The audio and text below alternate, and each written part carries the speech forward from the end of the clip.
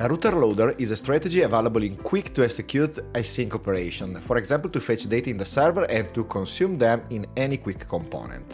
Router loader can only be declared in the router folder, in the layout tsx or in index tsx files, and they are triggered after a route change, so when users visit the page where they are used.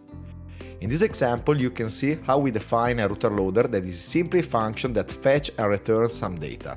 Any Qwik component, even children, can then import and use a router loader, and they will be automatically invoked when the page that contains them is mounted.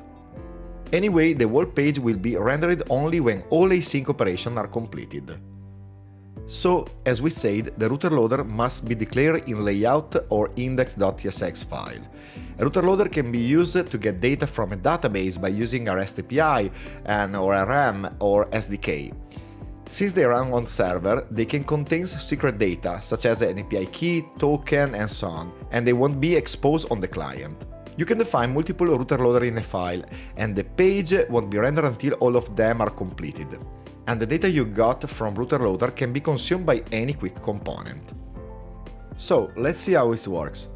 We can declare one or more router loader in index or layout tsx files. Any component can consume them.